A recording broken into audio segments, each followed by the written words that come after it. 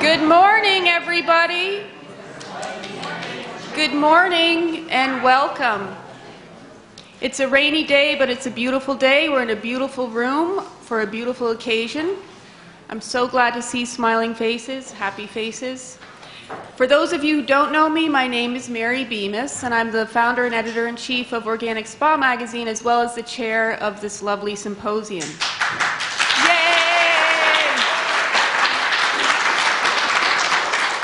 On behalf of my fellow board members, I thank you all very, very much for coming. It means the world to each of us. This is the inaugural symposium of the newly formed Washington Spa Alliance. Our goal is to leverage the strength of the spa industry and to make a more lasting contribution to the well-being of our nation. I've long preached that spas have a responsibility to educate the consumer to a better, healthier lifestyle.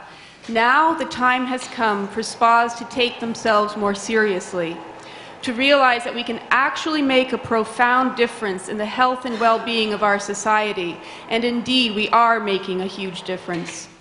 The Washington Spa Alliance believes that the greater spas industry's pioneering efforts encompass a unique interdisciplinary approach to fitness, travel, alternative and preventive medicine, and a connection to nature, as well as sustainable practices ranging from economic to agriculture. Today you will hear from some of the pioneers in these fields who will discuss how spas can broaden their mission of promoting health and fitness and who will describe their vision. To give you a simple overview of the day, we will hear commentary from the legendary Deborah Szekely and the ever-dynamic Philippe Bourguignon, followed by 3 panels. After each session, there will be a Q&A period, and I encourage each of you to engage in the conversation and to help redefine the American spa experience.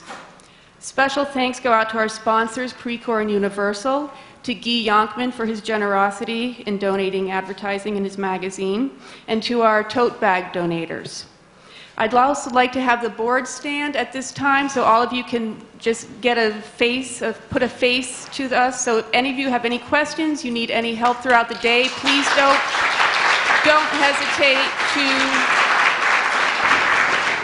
hesitate to call on us. Right now, I would like to turn this over to the co-chairs, Mr. Bernard Burt, Ms. Sheila Johnson. Thank you.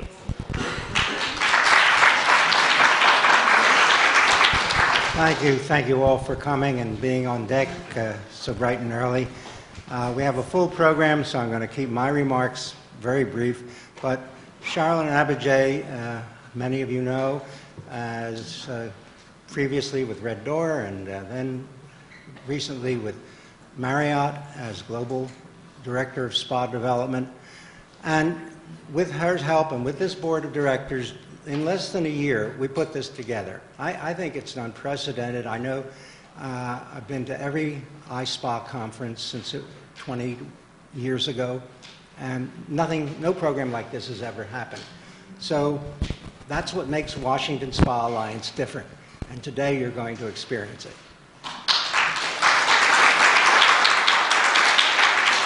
Thank you, Bernie. Good morning, everyone. Well, I won't make long speeches, but we do have a most amazing curriculum set up for today, and we are among friends, as I was talking to Muffin and I appreciate everyone that has contributed and actually shown up. So this is a great sign, and it's the strength of the community and the network. And we are experiencing a new reality in our industry, and it's exciting, and grab hold of the opportunity.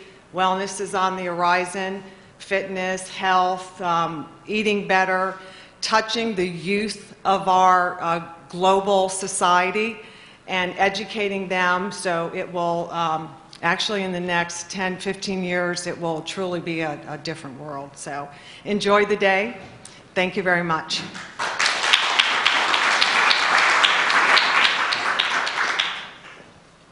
"21 years ago, I had breakfast in Georgetown at the home of Deborah Szekely, and we talked about the need for a professional organization in the spa industry.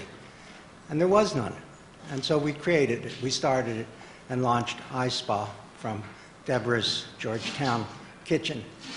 And She volunteered to come to the first iSpa conference as the keynote speaker, and to have her here today is a great, great pleasure.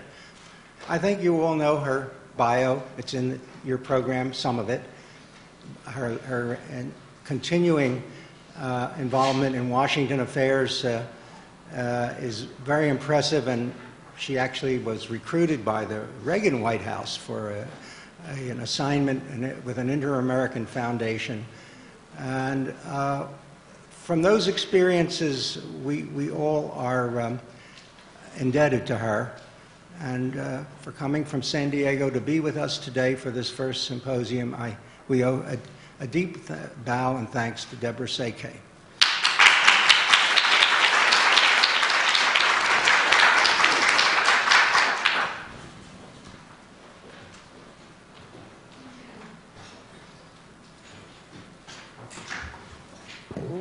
I'm very glad that Bernie didn't introduce me as the godmother, because I said it made me feel like the grandmother. And I am the grandmother in many ways. I'm very proud of all of you. So, this is a very important occasion, and we really are very happy to have you all here. And I do have a written speech. And let me just, does that work okay? Because I don't want to look at it straight. I really want to look at my speech. Welcome.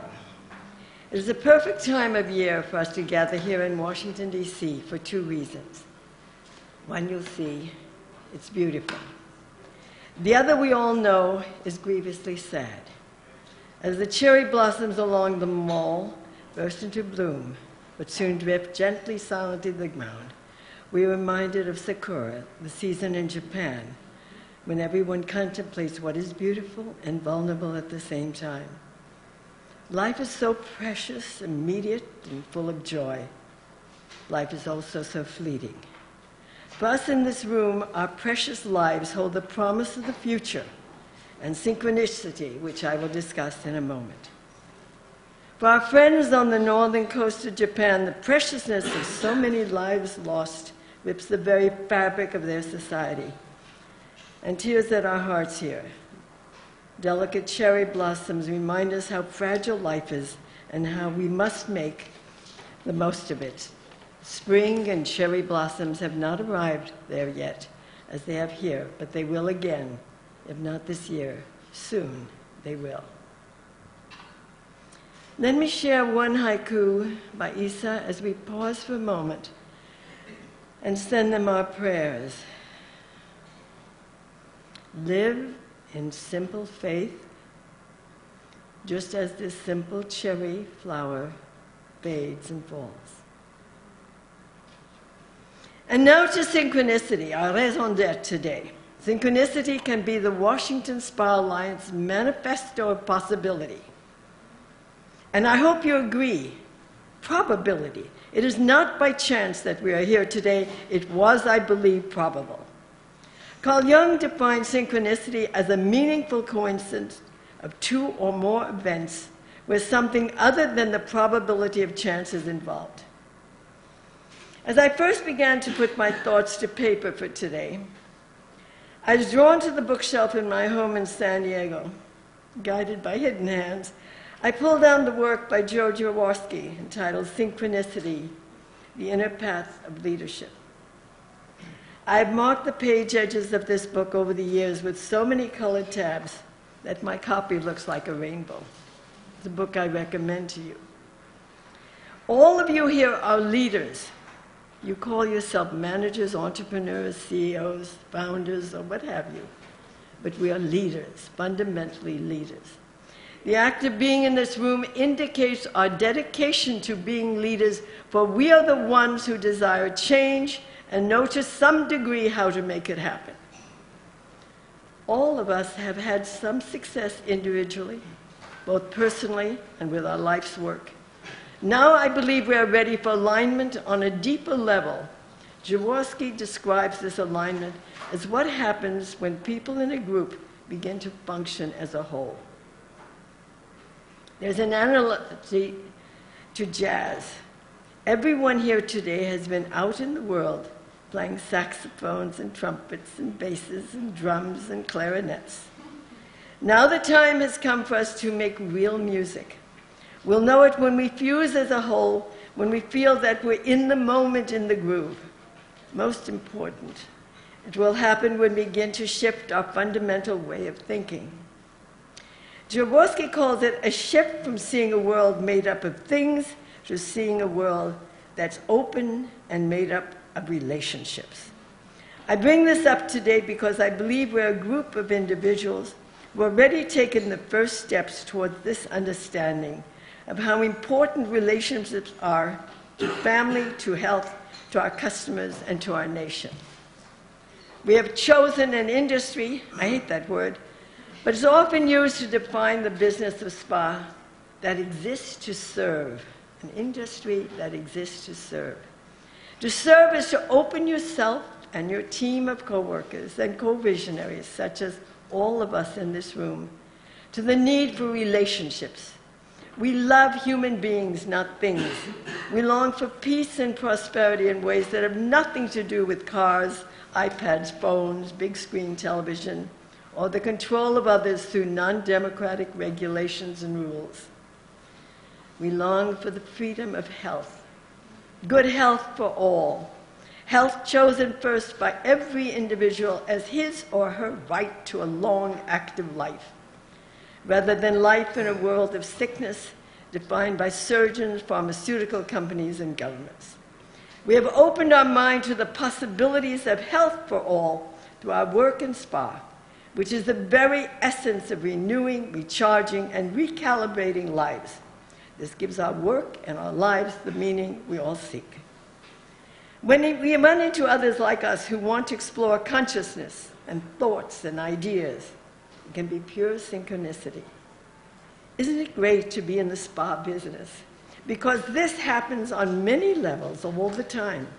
We're used to it, but never jaded to what a gift our work bestows upon us. Today you will meet and listen to others who are like you, but may also be very different. Just as a saxophone is completely unlike a set of drums, but what beautiful music they can make together. I am my own instrument. I have my own ideas of what a Washington Spa Alliance can do to be relevant. My preference is to see us focus on the whole body, the synchronicity of how a universe of cells operates together to grow and maintain health. This focus can begin with our children. What better place to start? Currently, we are in the midst of a food renaissance. The way it is grown, harvested, transported, prepared, and ultimately a renaissance in the way we look at how our bodies use it and what food of dubious quality does to our bodies. My friends Alice Waters of Chez Panisse in Berkeley and Nora Pouillon of Restaurant Nora in this city, I'm so pleased she will be here today, have revolutionized the way farm to table have moved into what I would call a very strong side stream. Monoculture factory farm agriculture is being threatened by a varietal and organic, thank goodness. It's not the nation's mainstream yet, but thanks to Nora's and Alice's concern about food freshness and vitality and slowness, as well as their interest in the health of children, the revolution is underway. What food leaders like Nora and Alice have done for food, we as wellness leaders can do for obesity. America's children, 17% of whom are already obese, and facing a lifetime of medical trouble, must learn how the body works at an early age. I believe we can start by creating an innovative new elementary school program in which children learn about their own bodies' physical and nutritional needs and the living skills needed to secure a healthful new lifestyle. It's not enough to mandate what they eat at school. They must know why the body thrives when properly cared for, and what this can mean to their entire lives. It's sad but true. There is not one word in the media of the role spas have played in preventing hundreds of thousands of people from joining the ranks of the obese. Our industry should be celebrated and looked at as a model of what can be done. I would like to see spa, everyone connected with spa, fitness, beauty, all aspects of our industry try to get away from our image of the spa car wash, a place where you come in with your shine worn off and exit buffed. We know how the body works, and now we spas have an opportunity and an obligation to get the nation on board. Start with your staff. Send them to classes that delve deep into healthy living. Educate them. They will soon realize that it is so much better to prevent than to have to heal through radical conventional means. Let's not wait until customers are sick. The hospitals have that business. We are in a position to keep people out of the healthcare, sick care endgame, models that are proven so costly and debilitating. Another great thing about working with children, if they can learn the skills of healthy living, they will lead their parents to healthier habits as well. I've already created a model curriculum working with the University of San Diego called the Living Skills Semester that is used for the 5th grade. And I'm looking soon to secure funds and launch it in San Diego and beyond. I also believe that the Washington Spa Alliance must be a real force amongst our lawmakers. As a lobby group, the Washington Spa Alliance can focus on the legislatures and the judicial branch if necessary. For example, we can influence decisions on our behalf that affect therapists of all kinds, especially those specializing in massage and Feldenkrais, craniosacral, aromatherapy, hydrotherapy. The list is extensive. We take our right to provide these services somewhat for granted. Wouldn't we sleep easier knowing that our professionalism was unimpeded by a raft of new regulations and licensing requirements? The chasm between traditional medical service, the sickness model, and the prevention modalities of spa is narrowing. But there will always be those who want us marginalized, contained, restricted. As a lobby group, we'll stay on top of these. My other cause at the moment, the moment has lasted 71 of almost 89 years, is a book I'm writing called Watch Yourself Grow Younger. It began when I fell in Galveston, New Mexico, about 2 years ago, and broke 3 ribs. I was immobilized for a month, lived and slept in an electric chair, and I watched in horror as I grew older. It was a glimpse into the future, a future that I, even in my mid-80s, wanted no part of. So I hired a retired Navy SEAL to come to my house regularly and train me. I quit skipping Pilates and my walks, and I really practiced what I preach. And today I can truly see that I'm watching myself grow younger. Believe me, it's fun.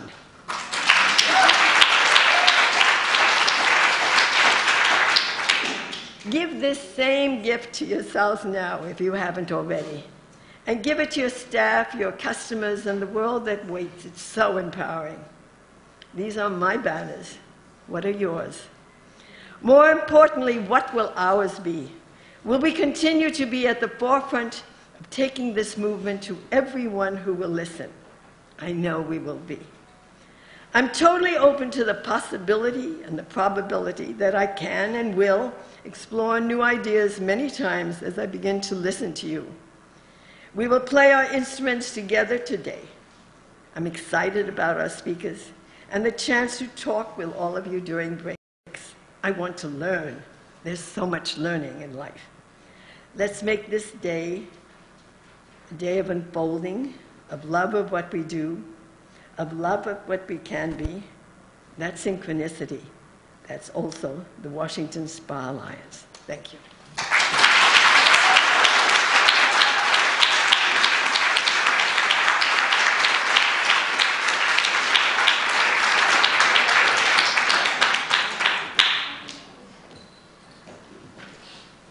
Thank you, Deborah. Once again, you've challenged us, you've inspired us, and set the right tone for this day. And I can tell you that we are going to follow your advice. For the first time on Capitol Hill in May, the spa industry will be represented at a congressional reception sponsored by the Professional Beauty Association. Members of WSPA will be doing treatments for the members of the Congress who come there, and we hope this will be an annual event. But it was one of those things that developed because WSPA existed, and I happened to be in Honolulu with Guy Yonkman in January for a marketplace event and met one of the board members of the Professional Beauty Association, and that's how we are growing. Well, I'm given the honor of introducing our keynote speaker this morning, and I'll keep it short because you have his biography in the program notes. But Philippe Bourguignon came to Washington from Paris about 5 years ago, just like Lafayette, to start a revolution.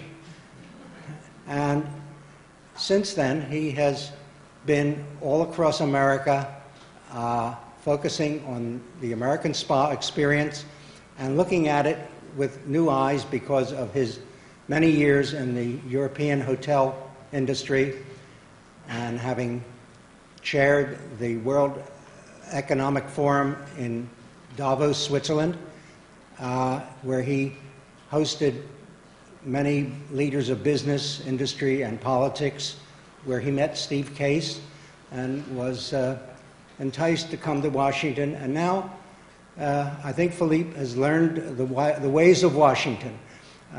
He bikes from his apartment in town to his office near DuPont Circle.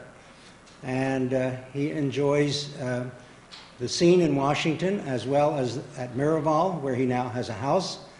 And he's working on some very exciting new projects, which I can't reveal today. But we do have Philippe, and it's saving you a trip to Istanbul because he is bringing us his update on the keynote speech he gave at the Global Spa Symposium, Global Spa Summit last year in Istanbul. Philippe was the keynoter, and I'm happy to present him to you today.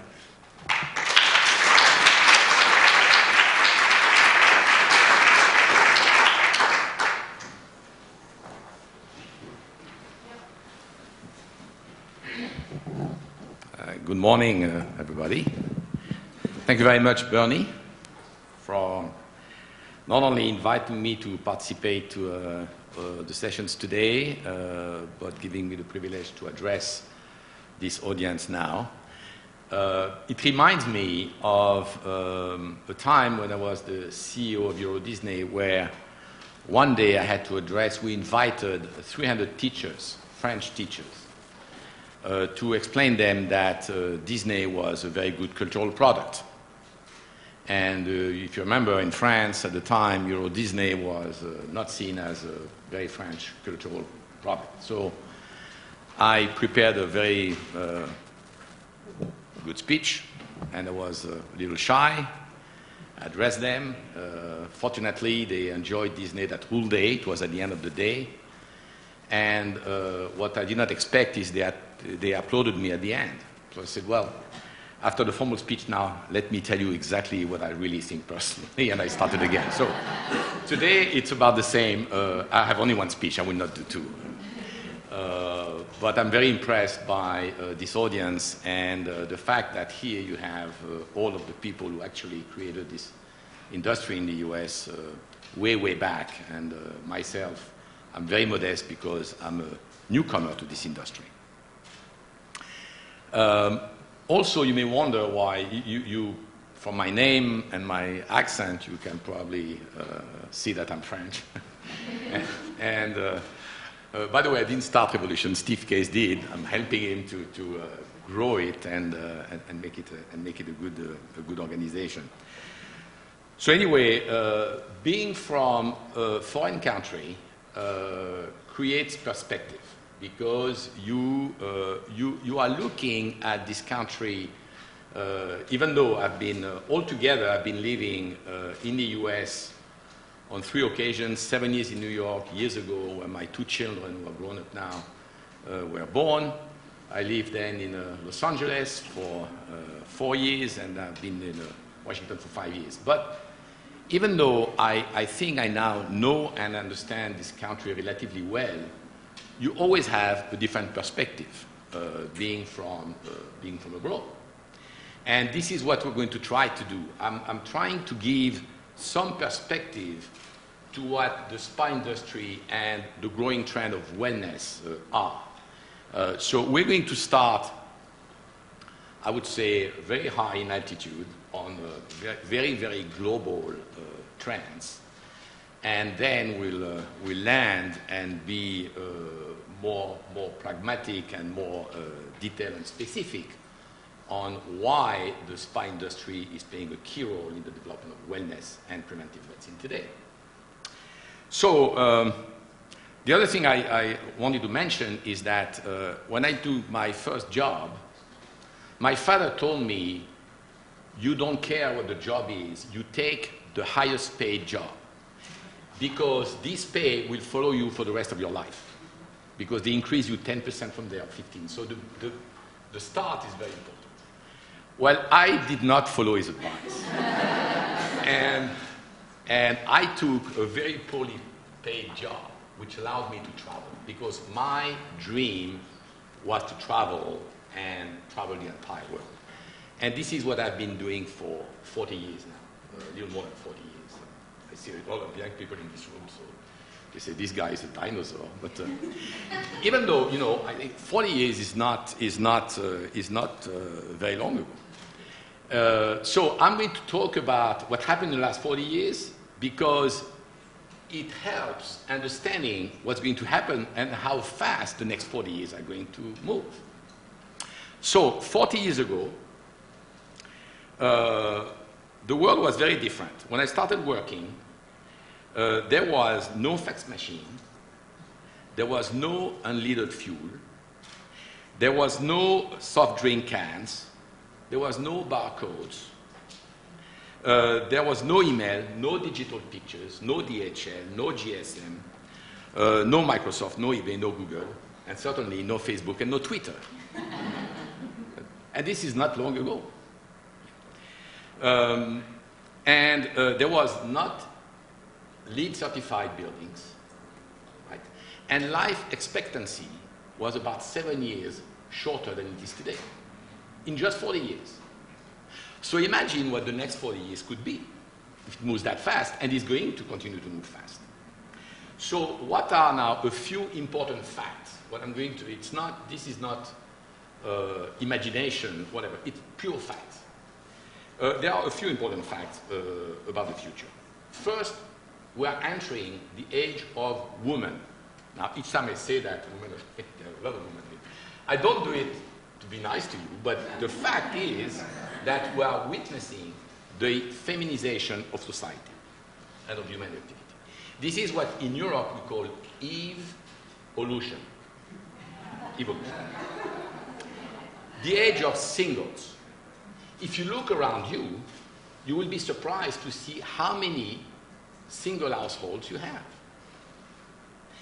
And it's roughly, in the Western world, and in cities, it's roughly 50% of the population which, one way or another, live by themselves.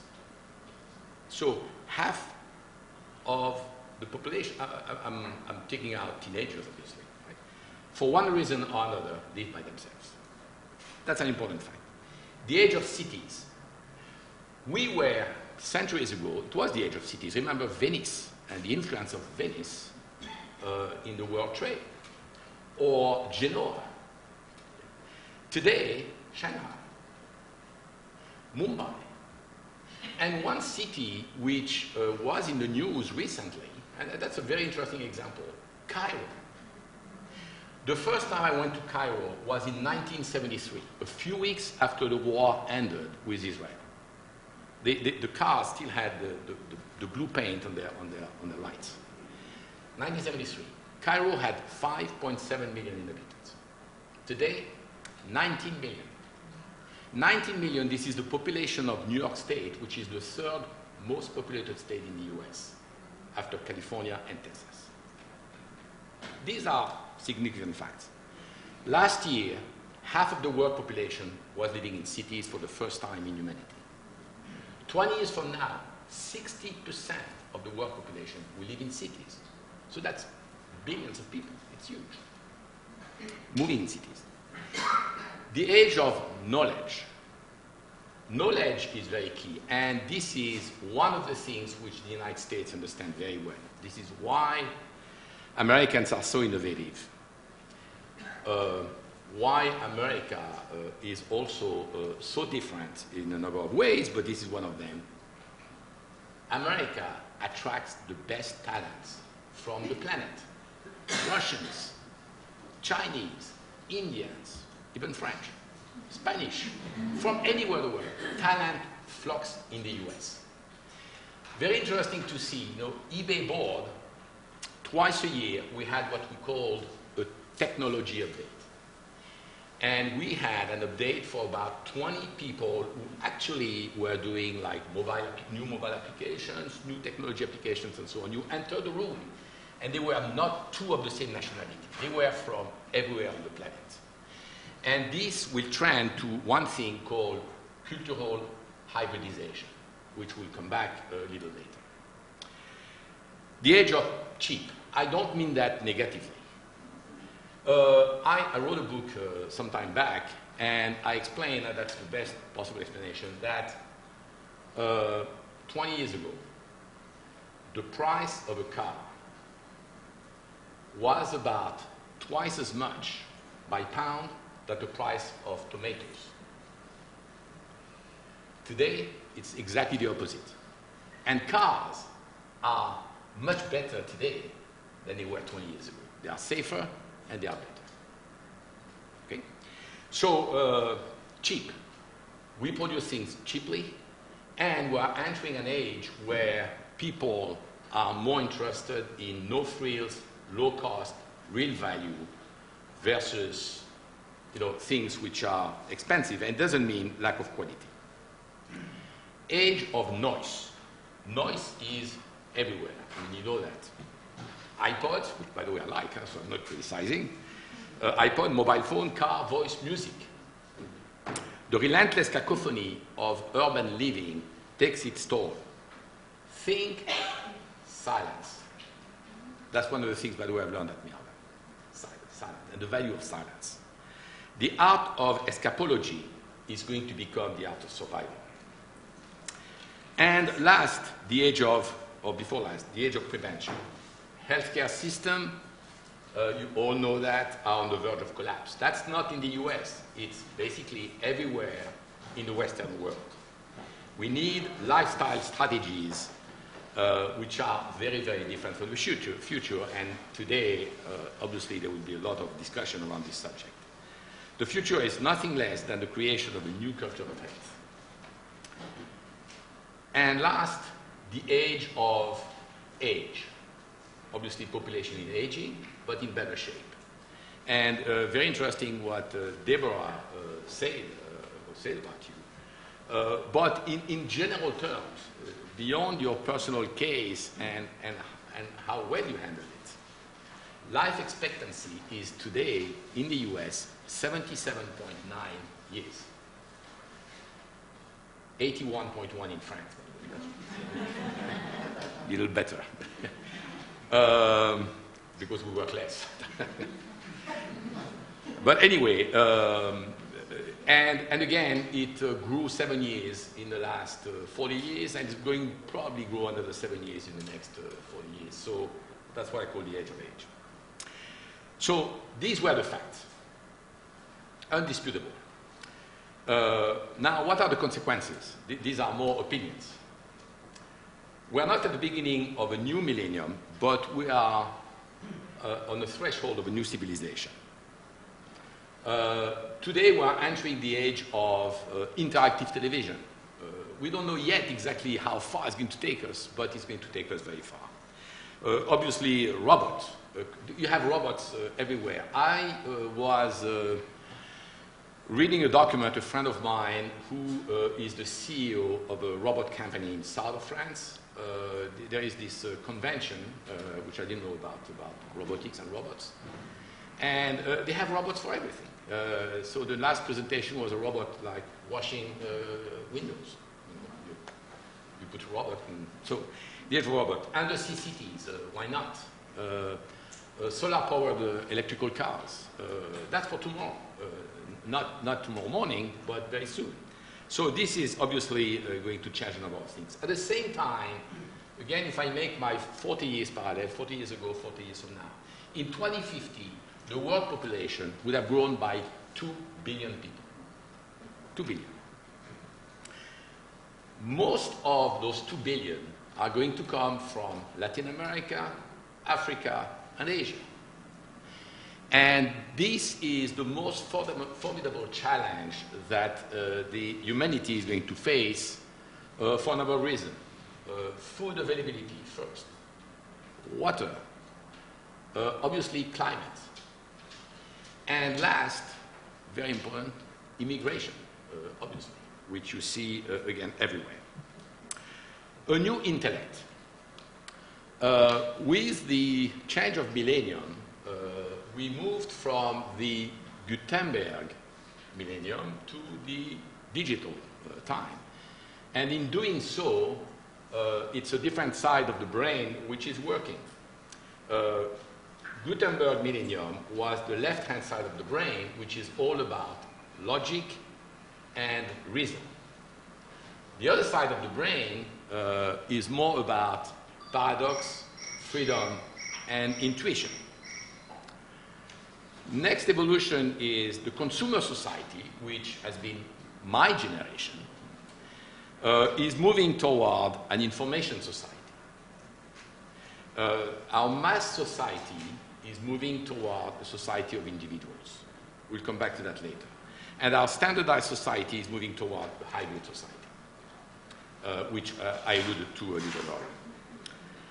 Last piece of evolution, too many crises, too much stress, too much passion, too many doubts, too much food, too much sugar, too much greed, too much everything, will ultimately give us back to ourselves. And from an age of excess of passion, we're going to enter, I think, into a period of more reason. Excess starts to be seen as an issue. Not yet completely, but it starts. And we are anticipating the end of a long period of what was called irrational exuberance. So with those facts and those evolutions, obviously, they will all conduct to a number of behavioral changes. And my speech would be way too long to do it. So I've selected a few which, at Revolution, we think are important for our businesses. So it's just a selection. It's obviously not an exhaustive list of all behavioral changes you're going to see in the next few years. First one, jobs are the new assets. This is a fundamental change in the US. By the way, I would like to, I could do a parallel between Europe and the US, that's a subject by itself, but one fundamental difference between Europe and the US, which not so many people understand, is that the US has been traumatized by the 1929 crisis, and the loss of jobs. So the US always does whatever it can to create jobs. Europe has been traumatized by inflation, which led to the Republic of Weimar in Germany and to Nazis. So Europe is fighting inflation even against job creation. And this will always be the fundamental difference between the two countries. But we're seeing that, for different reasons, jobs are becoming more important in the US than they have ever been. And clearly, today, it is more important to have a job than to own a home or to own stock. And that's going to change the relationship Americans have vis-à-vis ownership. And we think that when you use things only part-time, it's a huge window open to what we call sharing. Sharing houses for vacation. sharing cars. I'm not going to advertise for Zipcar, but it is. So sharing is going to be an evolution, and relationship to ownerships is going to change. Consumers are dropping out altogether from buying non-necessities. And this is the result of the last crisis, but it was underlying a little before. Value versus frugality. So, 2 or 3 examples. Why pay an expensive 1-ounce facial cream because it is in a beautiful crystal little flacon, which makes tons of margin for the maker of the cream? And instead of having 1 ounce, won't you prefer to have 3 ounces in a slightly less elegant little flacon? Why have huge flower arrangements in hotel lobbies, which are very expensive, and at the same time be charged $20 for your Wi-Fi in your room? Why rent a car in a conventional rental-car organization where you have only 3 places in a city where you can pick the car up, and where you can rent the car for only 24 hours, when you can rent it by the hour at the corner of the street? So these are changes. People are becoming more frugal and more convenience-oriented. They want to pay for what they have, or you want to pay for what you have decided has value for you, not what a marketer has decided has value for you. And that's another big change. A new luxury. Luxury is becoming more personal and authentic and less formulaic. I keep saying the example in France, the fact that today people used to trust the Michelin guide. And a Michelin guide, to have a star for a restaurant, you need to follow certain criteria. And today, frankly, client or guest don't give a damn on the fact that you have white gloves for service and the Maître d' whatever is obliged. And what's very interesting, over the last 5 years, every year, you have 2 or 3 French chefs who drop their stars at the Michelin guide just to become more natural and authentic. That's the evolution of luxury. I could go on this one, so I'll stop because it may be too long. Today, also, when you go on vacation or when you go to a restaurant, more and more people want the luxury of a great tasting meal prepared with organic food, according to an authentic, local or regional recipe. And also learn a few tips on how to do it when you go back home. And this is what we're going to have at lunch with Chef Shad, who is there, who is our chef at Miraval. And this is, again, this is the new definition of luxury. Ease of access. Today, everything is accessible the way you want, when you want. And only a few people don't understand it. I had a big fight in France with the French movie industry because once I said that today it's up to the consumer to decide if he wants to watch a movie on his iPad, on his television, or in a theater. The time where you impose quotas and the movie has to go in theaters for 1 year before it can be released on DVD and 6 months before it can be elsewhere and so on, that's gone. And they are trying to hang on to, through legislation and conservative legislation, to things which are object of the past. Today, people want things when they want them, how they want them. That's ease of access. Authenticity. People today prefer no-frill things which are authentic. The bling-bling luxury is going out. My friend Bernard Arnault, who owns Vuitton, doesn't like when I say that, but I'm convinced that, well, by the way, if they didn't have China as their prime market, they would be suffering. So people today look more at authentic experiences, which are meaningful, unique, and very intimate. Today, each time I say that, people are having fun, but I'm saying that very seriously. People are tired of too much perfection and too much excellence. And they claim the right to imperfection. The right to, or less perfection. No to the constant desire for still more or still better. After years of, which are dominated by order, we are going to see years dominated by control disorder. It's so much better to have something which is natural, authentic, nice, warm, even if it's not totally perfect. At Miraval, we say we prefer deep comfort to artificial luxury. Obviously, nature and sustainability goes with this definition of authenticity. Consumers want to connect with nature, with local culture, and with the environment. Less,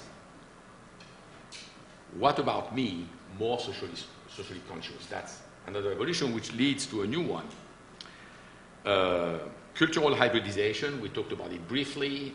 We are at the age where civilizations are colliding in a positive sense, and where bits and pieces of different culture are reassembled to new cultures, whether it is in Europe, in the US, North America, but also Latin America. In terms of tourism, new destinations will be ideas and concepts as much as they are physical destinations.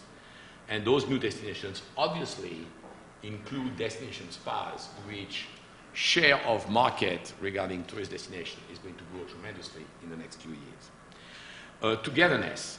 People like being together all times, but in a very different way. Today, people, and tomorrow, people will want more emotion, more doing things together, not only having fun together, doing things together. Giving and receiving and taking part in things. This is what I call togetherness. So people, we'll come back to that later, and it's not a contradiction, are more individualist than they have ever been, more about themselves. And at the same time, they want to be together more than they have ever been. Personal growth. Obviously now, consumers expect to achieve a level of fulfillment when they go on vacation that carries forward into everyday's life. And that's what a number of us here in this room are trying to do. Wellness, well-being, discovery, learning, mindfulness. Also, mental recuperation. Years ago, when we were going on vacation, we were tired. Our body was tired because we worked too long, whatever. Today, the issue is not fatigue of your body, but it's stress. And stress is, obviously, we all know that, very different than fatigue. Stress takes everything of you, including your intelligence and your creativity. So we are moving again into spending more energy toward stress reduction than we used in the past. As a summary, away from look-at-me type wealth, more toward life better lived, away from correcting and more toward preventing, less about owning possessions, more about great experiences. And then, the last thing is me. So what in Europe we call ego-logy, like evolution. What about me? Taking care of myself, healthy living. This, obviously, is something which becomes more and more important. The search for meaning, the quest for spirituality are increasingly important. The search for happiness. And very interesting that it's very recent. 3 weeks ago, David Cameron, the new Prime Minister of the UK,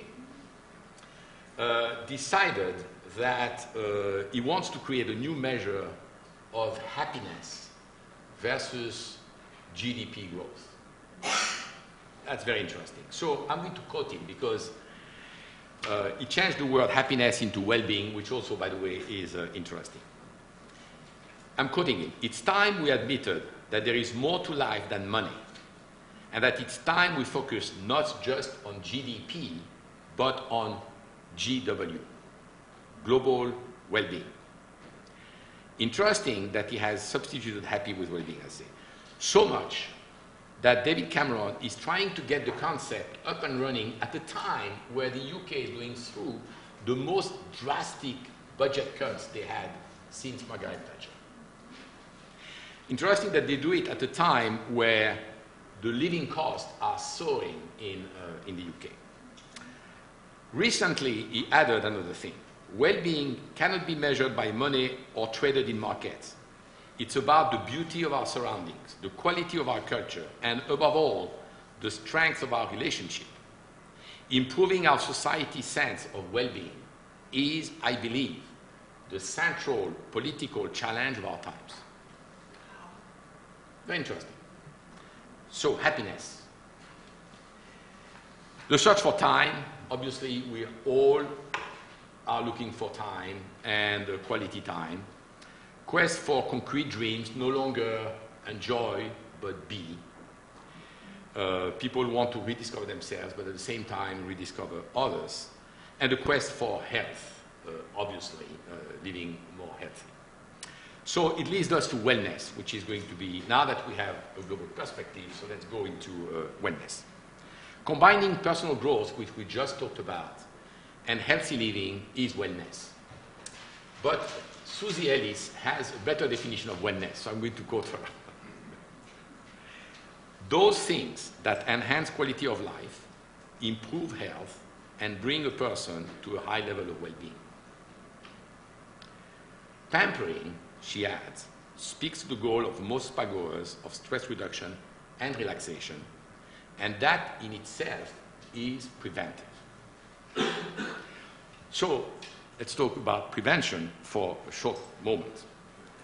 Prevention has moved front and center in the health field, obviously. And the spa industry, I would like to re-emphasize what Deborah said, and the spa industry's role in prevention-focused health should be greatly emphasized. For years, spas have been doing prevention, focusing on exercise, nutrition, stress reduction, and a number of other things, including Eastern stay-well medical paradigm, like traditional Chinese medicine or Ayurveda, among others. And this happened years before those cutting-edge hospitals unleashed integrative health centers, interweaving traditional medicine with many of these established spa approaches. As SRI International says, spa is part of the wellness paradigm where integrated proactive wellness approaches are taken to improving the quality of life as opposed to the conventional medically oriented reactive approach that is taken to solve problems and is more of a treatment paradigm. This is what led us at Miraval to the creation of the Andy Weil Wellness Center, which we are very proud of. We believe that health is just not the absence of disease, but rather a sense of wholeness and balance that creates an inner resilience resilience to meet demands of living without being overwhelmed. And this is, I come back to that, what I personally have learned at Miraval. And I would like to just a little personal comment. In my career, by pure accident, I had to turn around companies on 2 occasions, major turnaround. And it's the first time I have a job where I don't have to turn anything around, because Miraval is doing very well, but Miraval turned me around, really changed me. So, I would like to emphasize that. I wish I'd known Miraval when I was 30 years old. That would be a good deal, but never too late, right? So, the Wellness Center, the Wellness Program, allows guests to interact with the world around them in a better way when they go back home. As a result of living this way, optimum health also brings with it a sense of strength, joy, and confidence. Wellness, as it relates to health, is a series of strategies which should be personalized, very specific to each individual, that allow optimum health to be achieved.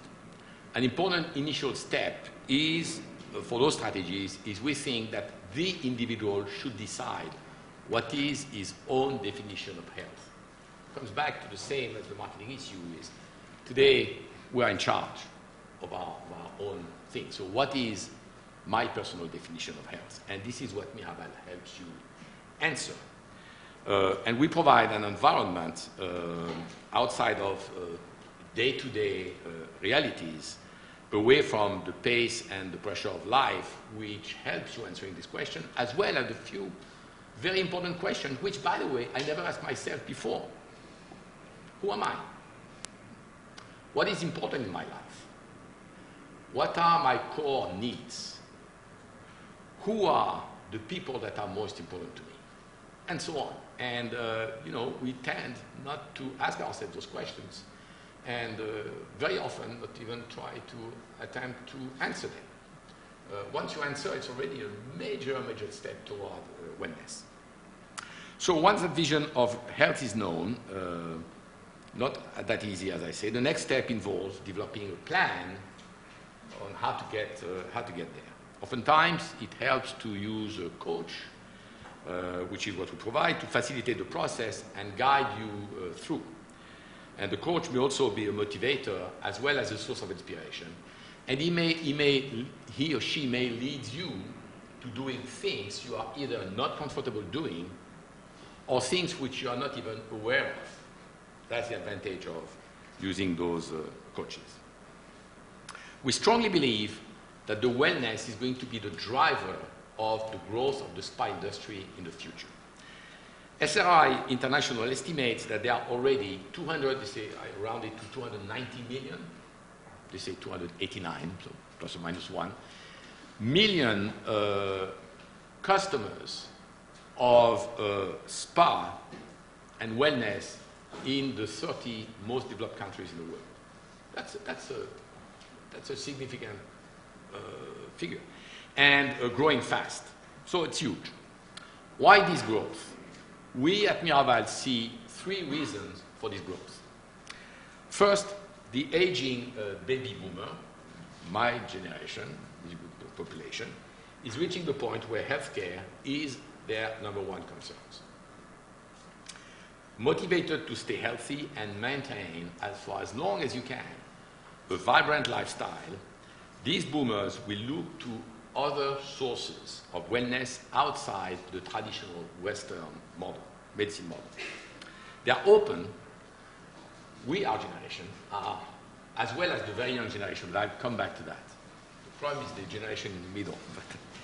So we are very open to experiencing all of the options in the alternative and complementary approaches.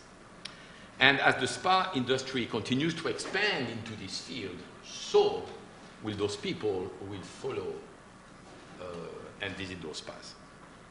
Second, the other extreme, Generation Y, the youth people, 25% of the US population, values earth and sustainability, first of all. But also, remember what we said earlier, this generation is less about reason and logic, more about intuition, freedom, and paradox. In addition, and obviously as a consequence, they are very electronically savvy, and they like personal attention.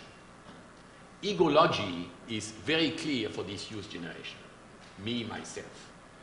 It's not selfish, by the way. It's just taking care of myself, but I'm part of a group. They are the result or the driver for the change from this consumer society into the information society. And this would be an entirely new subject, but what we're witnessing today in Tunisia, in Egypt, and in Libya is linked to this. This youth, by the way, look at who is in the street in Bordeaux. They are this generation, not the middle-aged population.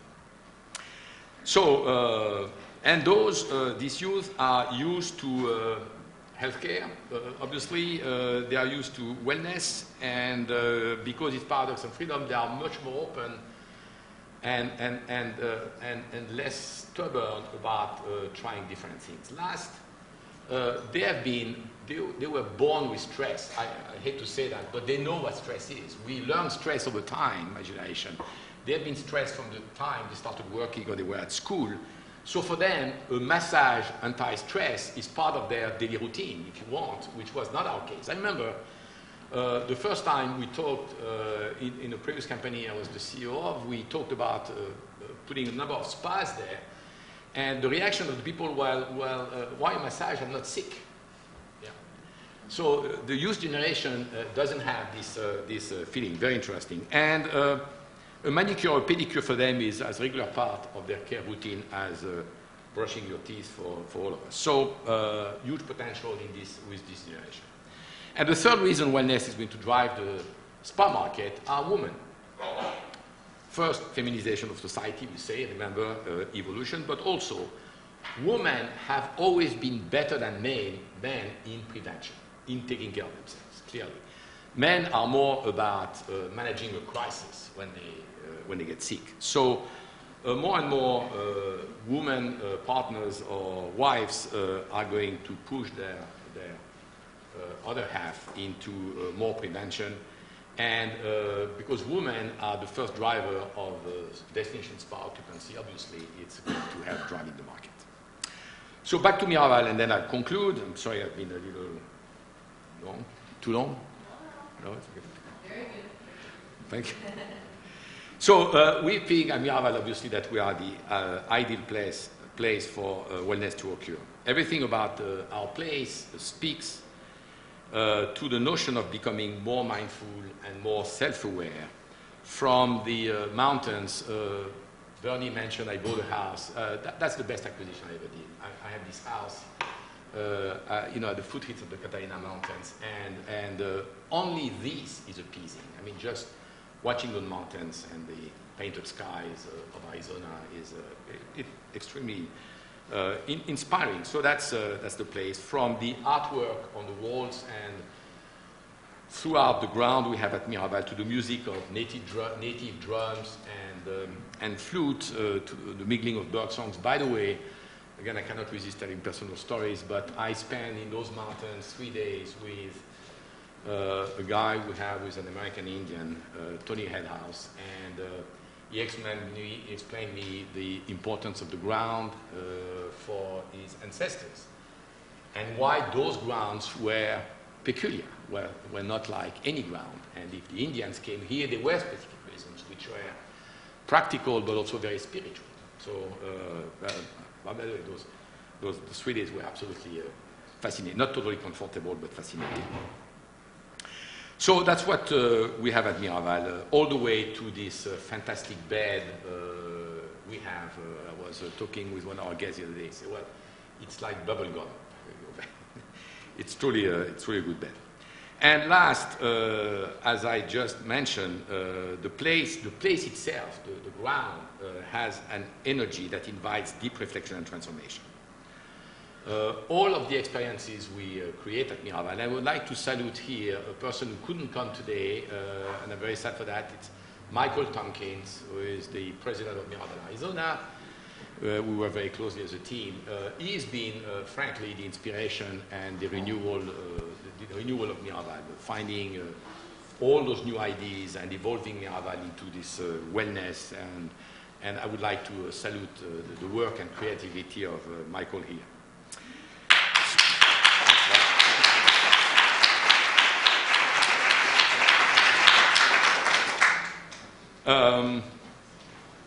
We will continue to expand quality, complementary approaches to health that are cutting edge. Again, this is where Michael is has a great spirit. Now, the last thing I would like to mention is that beyond the programs, acupuncture, massage, behavioral health, nutritional counseling, nursing services, sexuality counseling, sleep enhancement, and many others, the important is that you can combine whatever treatment or activity you want, and it's going to apply to your whole person. And because Miraval is about choice, you select what you do yourself without influence, you move through the Miraval experience as you wish for whatever specific needs you have at the time of your stay. Again, that's why we like this notion of freedom, which we think is going to become more and more important. We think that the time where people are told what to do are gone or on the way to go. And last, for my conclusion, I read an interview of the Surgeon General of the United States recently, Dr. Benjamin, and I wanted to quote her. Two answers she gave to, which I really liked. She gave to the New York Times interviewer. Question. When you were nominated for Surgeon General, your critics tried to disqualify you on the basis of your weight, saying you were perpetuating rather than battling it. By the way, that's a tough question. Answer. My thought is that people should be healthy and be fit at whatever size they are. Really, I admire the answer. So true. Second question. What sort of exercise do you recommend for people who don't love it? I want exercise to be fun. Don't want it to be work. I don't want it to be so routine that you are bored with it. We used to jump rope a lot and double dutch and went to a disco to have fun and enjoy ourselves. We did not go to the disco because somebody said, go dance for 30 minutes. Maybe we need to dance as a nation. I would say that for France also. But yes, I love to dance. And whenever I am at events and places with music, I will dance. That exercise is medicine, and it is better than pills. It cannot be said in a better way, and I think reflects so much our philosophy at Miraval. Cannot agree more. And I also love dancing. So I'll try to dance with her next time we have together in an event. Thank you for your attention.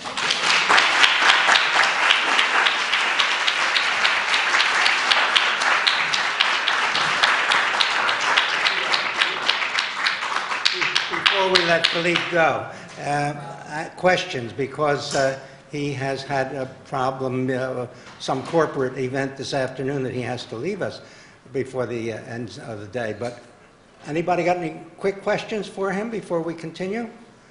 Because there's a gentleman in the back who has introduced himself to me from the Rotary Club of Washington, and also a member of a Native American tribe. Question? My name is John Dan. I'm a Choctaw of Oklahoma and local tribes. And we're looking at developing spas and destination resorts and wellness and working with nature. And what do you see as that possible future? Native American spas? Well, I think Native Americans were wellness. At the time, that's what, yes. And so I think it's a good idea. If we can help you in any way, it would be a pleasure. Thank you. Due to our tight program, I just want to tell you that thanks to the Revolution Company here in Washington, we are videotaping this morning's presentations. It will be streamed on the website of the Spa Alliance and published in Spa Management magazine. So anything that you didn't jot down this morning, we will have it for you. Thank you, Philippe.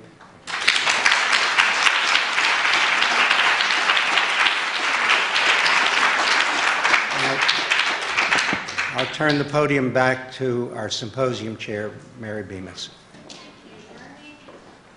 So we are running a little behind, and I'm going to delve right into the next session, which is the future of integrative medicine. We have Dr. Pam Peek here, who is the owner of Peak Performance. I'm not going to waste time introducing people. And she is joined by Susie Ellis, the president of SpaFinder and board member of Global Spa. And we have Brian Thiel, formerly of the Samueli Institute and a government relations expert. I would please welcome you to come up and take your seats. And we'll now start the session.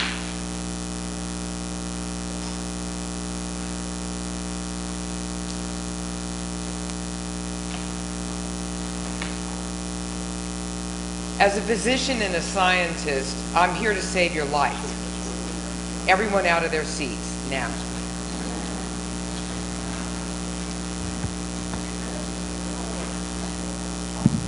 There's something I want you to Google when you get home, and it's a new disease. It's called sitting disease.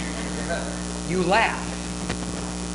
It's the real deal. Dr. James Levine at the Mayo Clinic has made this very apparent over the last 5 to 6 years in his work, and it's exceptionally important that you don't sit on your little behinds longer than 60 minutes. I like to get up roughly every 20 to 30, and I highly recommend fidgeting. All right, now, stretch. Go ahead. You know how to stretch. Up you go. Everybody stretch. You're from the spa industry, you know exactly what you're doing. All right? And hands on your waist, and now you're just turning round and round. Come on, stop doing all. Come on, precisely why you're doing this. Because muscular contraction increase the ability to be able to move blood sugar into your muscle and maintain normal blood sugar. This is also helpful in terms of cardiovascular. Welcome, Plank. These are the large muscles. This is your quad, your hamstring, right? Your calf. And by doing this, you're allowing yourself to have optimal homeostasis. And it only takes about a minute, 2 minutes to do this. Never sit more than about 30 minutes or so. All right? Sit. I just saved your life.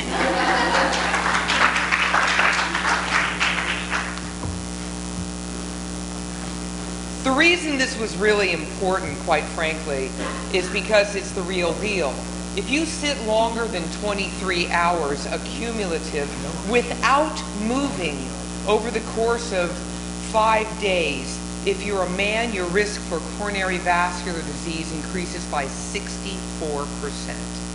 Now, you notice I said sitting without moving, all right? So we're doing the glacier thing in front of your video screen or whatever. If you, however, break it up many times, then you neutralize this entirely. And for all of you who thought that 1 hour you just knocked off in the gym in the morning on the elliptical kind of mitigated, forget it. It didn't work. Even if you did that hour at any point in time in the day, but sat the rest of the day, you're still in the same position. So keep in mind that human beings were meant for moving. Why did I bring up all of this in the first place? To give you an example of how far we've come. Pretty cool stuff. We would never have talked about this. I'm a physician and a scientist. And 20 years ago, we would have been laughed out of the halls. As Dean Ornish was 20 years ago, as many of us were. But, you know, Philippe talked about what was going on 40 years ago. I'm going to flash back 20, because it occurs to me that 20 years ago was precisely when Senator Harkin had placed into the NIH budget bill the establishment of the Office of Alternative Medicine. It was exactly 20 years ago. Most people didn't realize that. And as such, I was thinking about what's been going on over the past 20 years as we look at integrative medicine.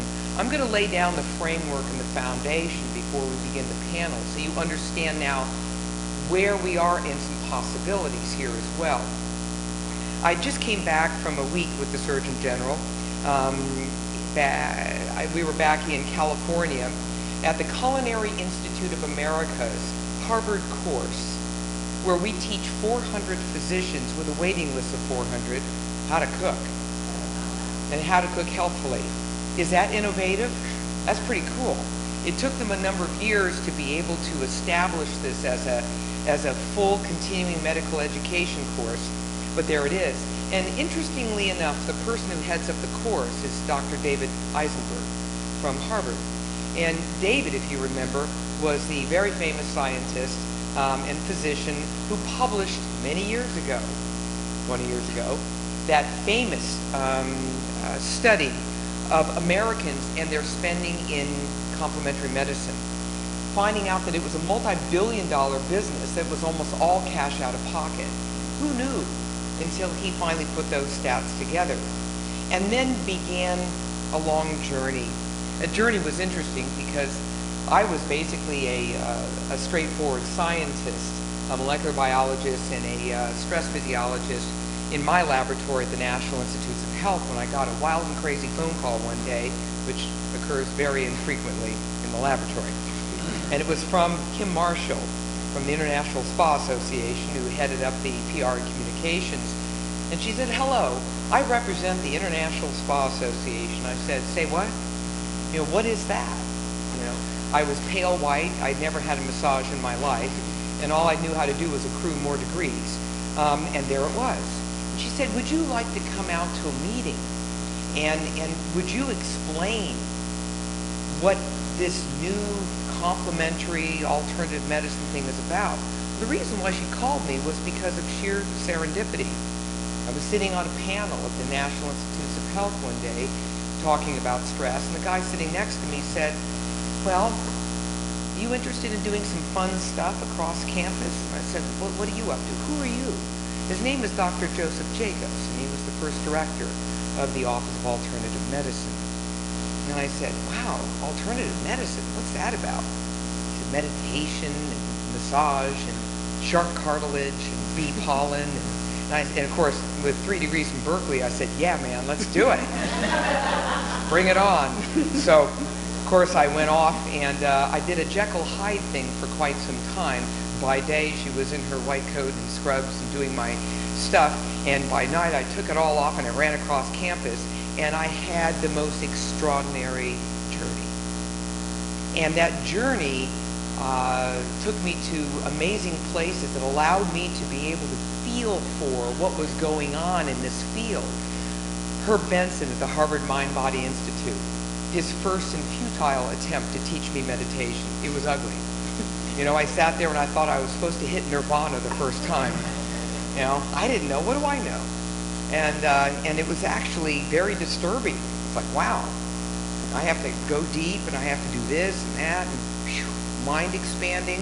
So as Philippe has been opening his mind and going through amazing experiences, so also did I. What an adventure that was. And then we came to the issue of research and studies and credibility. Above the clinical director's office in the main building of the National Institutes of Health is a sign. It says, "In God we trust." Right below it, it said, "Everyone else must show data." That meant you give me some solid stats and we'll start a conversation. So when I was approached by the spa industry to begin to try to make sense of what this was all about, I quickly ran over to the National Library of Medicine.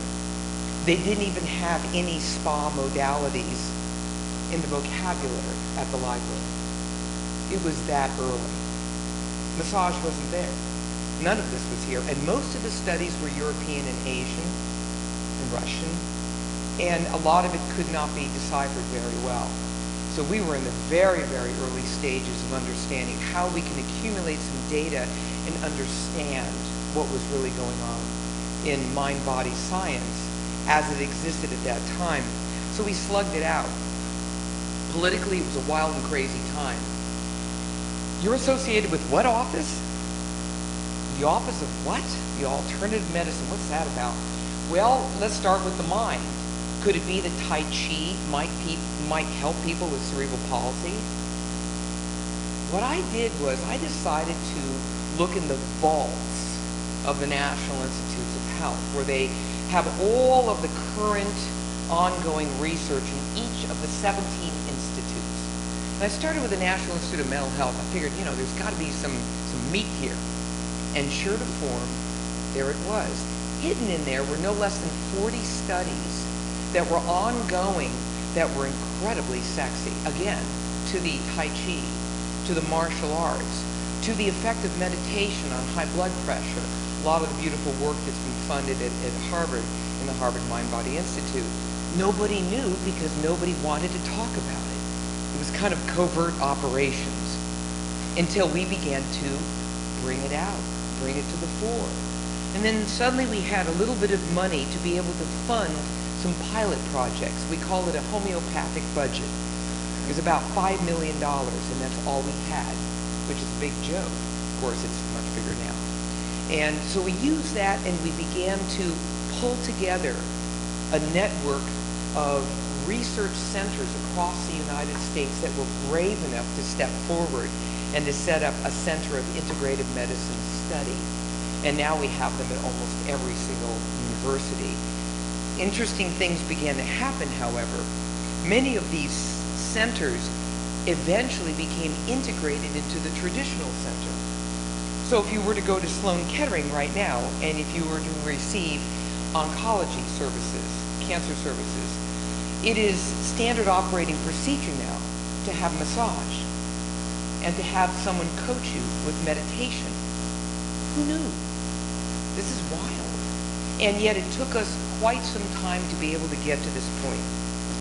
While I was in California, my alma mater is Berkeley, as I mentioned. I decided to take the Surgeon General over and to play a little bit at my alma mater. And one of the first things I did was I called up Alice Waters. I actually was one of the very first people to ever eat at Chez Panisse. I lived close by as a graduate student. That was when the entrees were about $15. How well I remember. And I followed her and have been such an admirer for many years. And I said, how about I give back to you? How would you like a sitting Surgeon General to walk through your famous organic garden at Martin Luther King Middle School and to play with the children and allow them to show her how to grow asparagus, how to cook it in their own little kitchen, and then to set out a plate for her to eat? They did it all. What does research now show? That if you cook, that if you grow vegetables, and this was pertinent to children, when children grow their own vegetables, they eat them.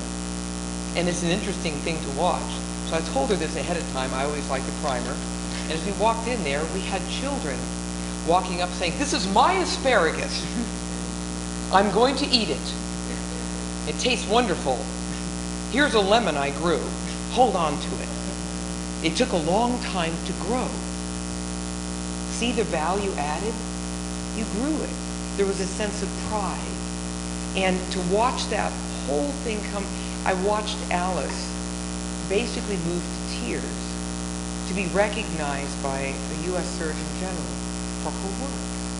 Finally, we've gotten to a point where we're hearing these kinds of messages, that this is that important. When you look at the credibility issue, there are a number of tipping points that Susie and Brian and I are going to be talking about.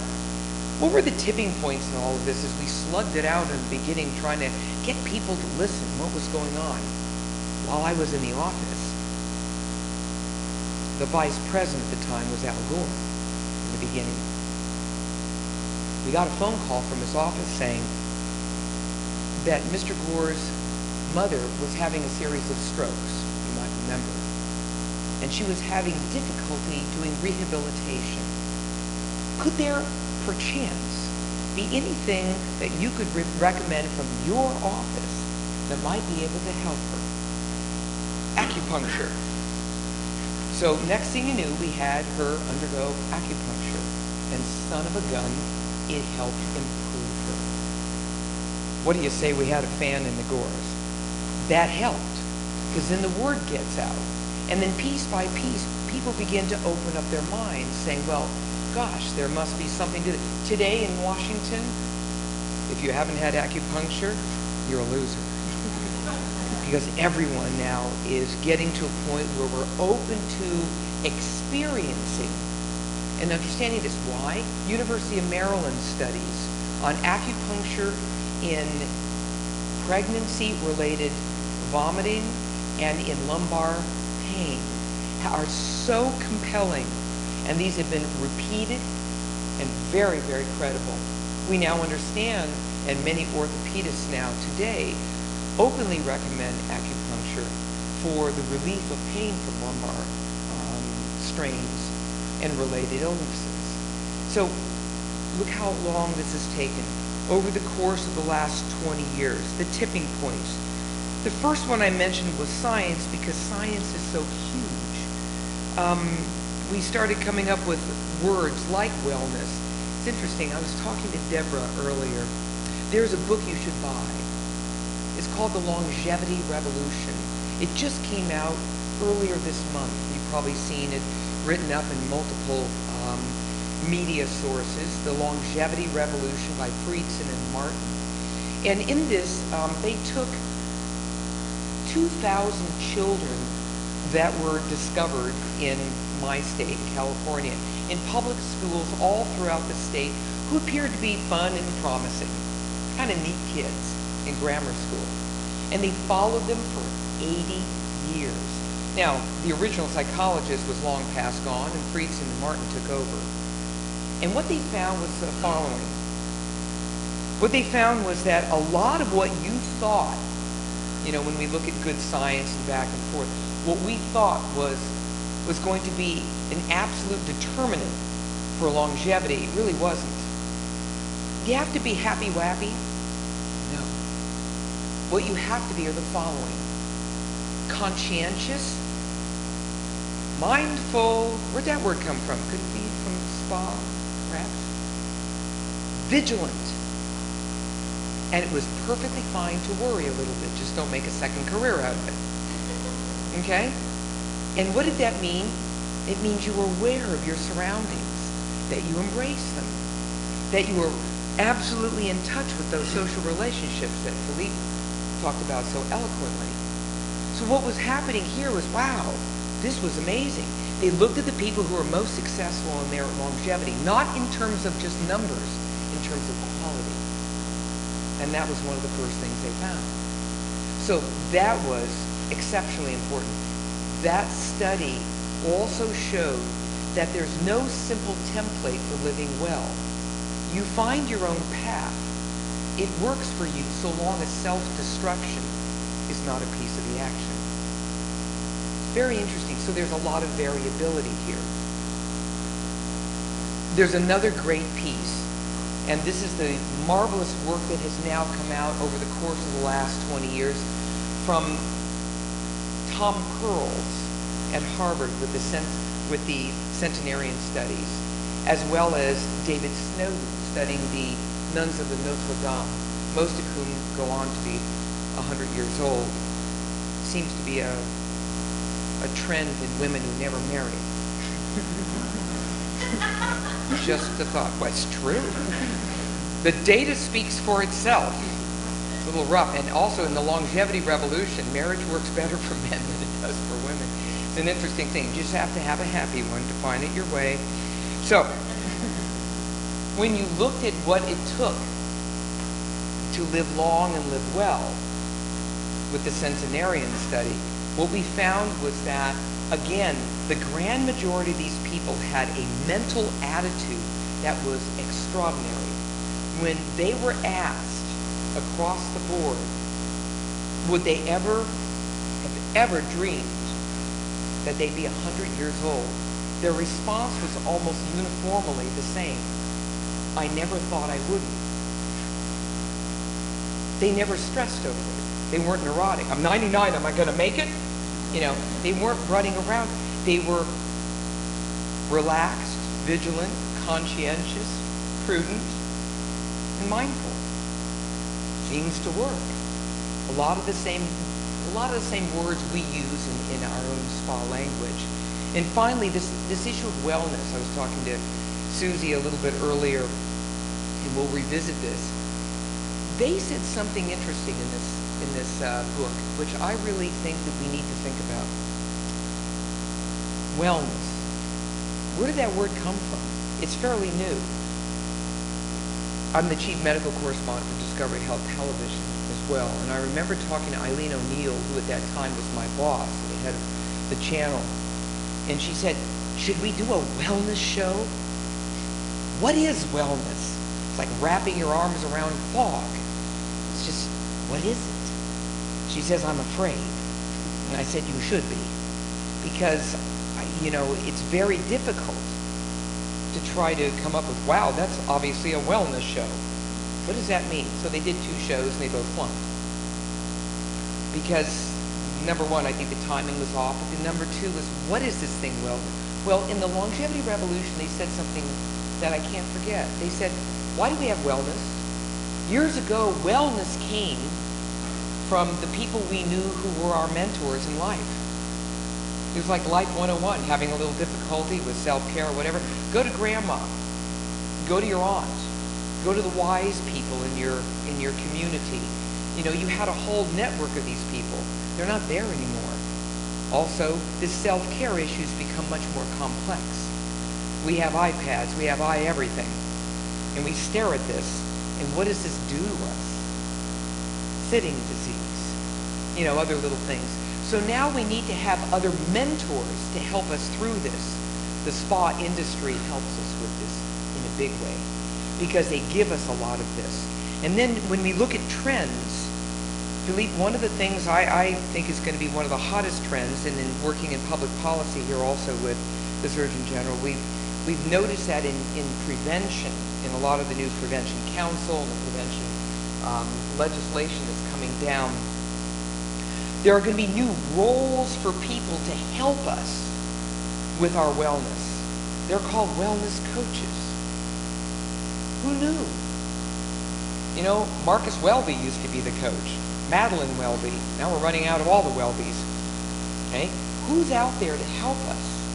When you leave Miraval, when you leave Canyon Ranch, when you leave Rancho La Puerta, or anywhere, who then helps augment that experience as you continue your journey when things happen to you in life and back and forth?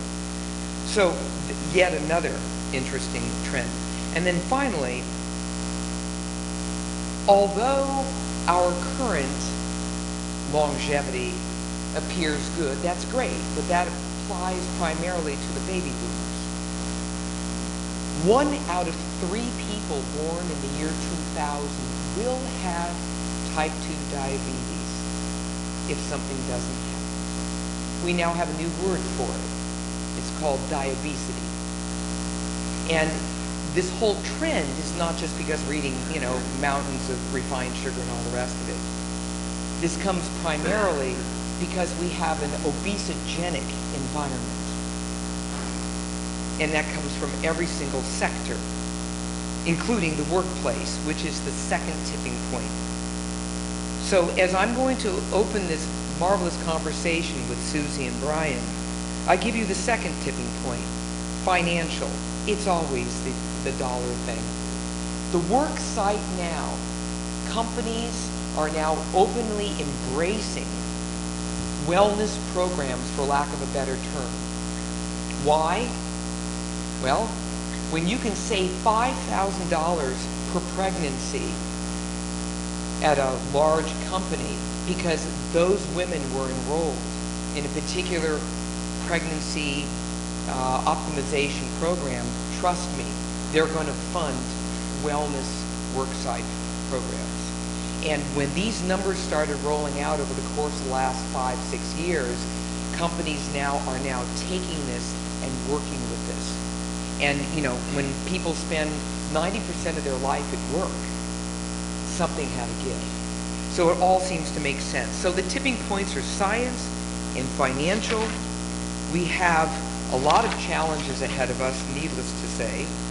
And interestingly enough, as we look at what our real mission here is, I kept thinking back to what Sister Genevieve Kunkel of the famous Notre Dame nuns, the centenarian, said. She's out here in Baltimore, and I befriended her a number of years ago. She's pushing 100 right now. Got her second master's degree when she was 90 years old. She keeps rocking and rolling. And she was used a lot because of her mouth. She just knows how to say it. So on the Today Show, she was asked, "What is the secret to your longevity, sister?" And she looked up and she says, "Well, I have but 2 good traits. I'm alert and I'm vertical." And I thought, isn't that our mission statement too? We just want to do it with a lot of quality. So I am absolutely honored to have Susie and Brian here to continue the conversation. One of the things that I was really entranced with both Susie and Brian is that they have a beautiful combination of experience. Brian is with the Samueli Institute, and is a government relations consultant and expert, and looked at the extraordinary research that is real time, that's being done by a private institute that's now headed by one of my former bosses, Dr. Wayne Jonas, who had at one time headed up the Office of Complementary Medicine at the NIH. And here you have military projects that are ongoing as we speak. And when I went to the Institute, it blew me away to find out that when currently soldiers are wounded in Afghanistan and Iraq, they're now using acupuncture on site to help them with pain relief. Who knew? This is being paid for, and they're finding fantastic results. This is really neat stuff. It's kind of real time, so it's real stuff. Susie Ellis is literally one of the historical milestones and icons in our wonderful industry, spanning many, many years, starting with her work with Deborah Szekely, and now heading up SpaFinders, and also becoming a leader, looking at what possibilities do we have out there to be able to combine science and spa, and be able to help us understand not only how this benefits our mind and body, but how we can now show credibility that it's not just, as Deborah had said, in industry, that this is a revolution. Susie, speak to that. Where's that coming from? Thank you, Pam. I haven't heard you speak in a long time. I've forgotten how fantastic you are to listen to.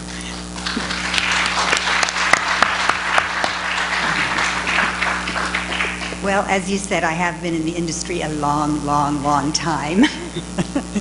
Maybe, I don't want to admit how long, but, and I go back to Deborah in 1974 when I first started at the Golden Door. And I have lived through a lot of the growth in the spa industry and seeing how medicine and spa have been coming together. And the one thing I wanted to mention is how important the term wellness is to where we are today. Do you have any idea where the word came from, or do you remember just when you heard it? Just give me an idea of like how many years ago did you first hear the term wellness? 1984? Anybody else? 5 years, 10 years?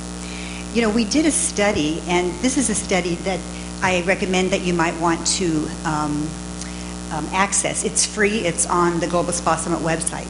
It's Spas in the Global Wellness Market, Synergies and Opportunities. It's 2010. And this study, it was SRI International that did the study, they asked consumers and the industry separately, when did you first hear the term wellness? And for most people, it's only been 5 years, maybe 10 years. And then they did an entire, which I think is really an interesting read, the appendices is all about tracing that term. And the term actually wasn't even around until 1961. And I'm sure at that time it was one book called High Level Wellness that very few people read. In 1977, a gentleman opened the first wellness center in California. And so that was the first time maybe a few people heard the term wellness there. And now you fast forward, and now a lot of people, I would say almost everyone, has heard the term wellness. And what I have found is that that word has been so important because when you think about the terms integrative health, alternative medicine, complementary, those are complicated words for consumers. And at SpaFinder, we deal with consumers a lot. And we've done a lot of surveys. We have 30,000 people a day come to our website and looking for spas or establishments that have to do with wellness. And the consumer gets wellness. Even if they can't define it specifically, like you said, I think it's kind of like getting your arms around fog, but that's okay, because for the consumer, they have an idea of what they think of wellness for them.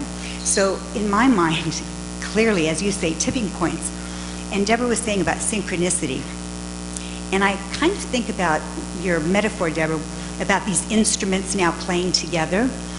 I think before the term wellness came around, I think the problem is that there were things that one group didn't even recognize was a musical instrument, like complementary and alternative modalities. They were doing something over there, but it wasn't even, what is it? Well, now we recognize, and the consumer recognizes, oh, it's another instrument. Maybe we can all play together. So I think it's really exciting that now is the time.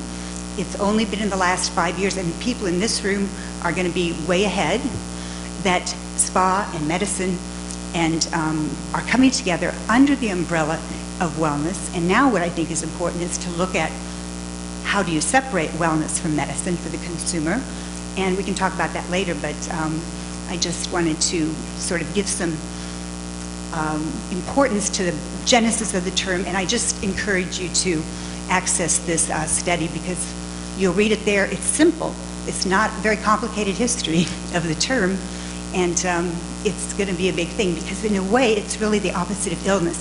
And Dan Rather did a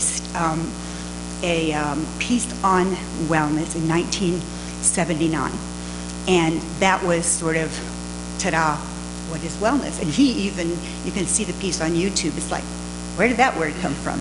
And he defined it as the opposite of illness. So, you bring up a really good point. I think a lot of us would agree that in many respects, wellness is how you define it for yourself. You sort of customize it in your own way, which is really important.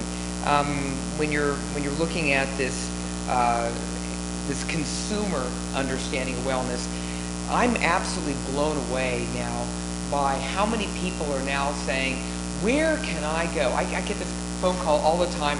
Half those people who are on your website are probably my referrals, constantly saying, go, seek.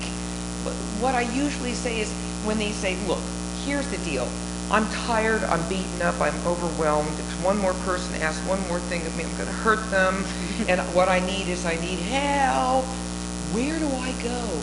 I need to go to a special place, not just somewhere where you're drinking a mark. No, I want a different experience. The wellness travel. The whole issue of meaningful travel.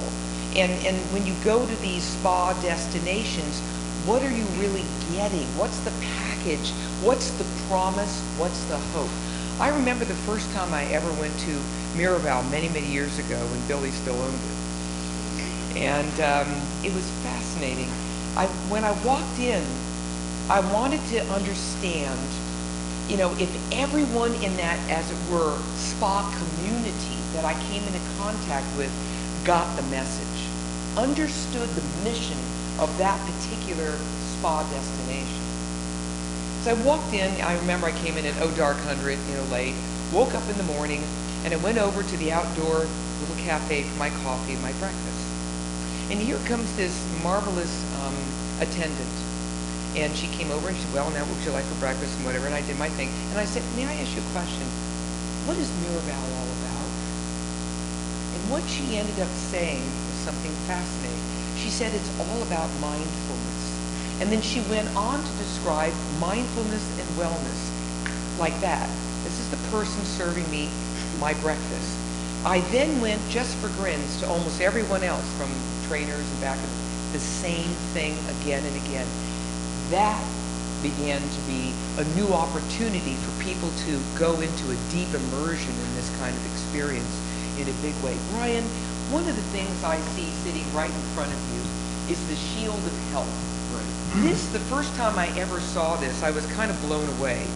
Now, Dr. Wayne Jones was a colonel in the Army, if I remember correctly, in addition to being a physician. And so he has a very tight connection with the Army. And I thought, man, if they can get it, my Lord, could we all get it? I mean, what's that about? I saw the shield of health and I was blown away. Tell us what that's about. That's right. Well, thank you for the opportunity to be here. And I realize that I have to be careful what I put in my bio, because I guess I had expert in there and then made it into the program. So I'll do my best, if you will.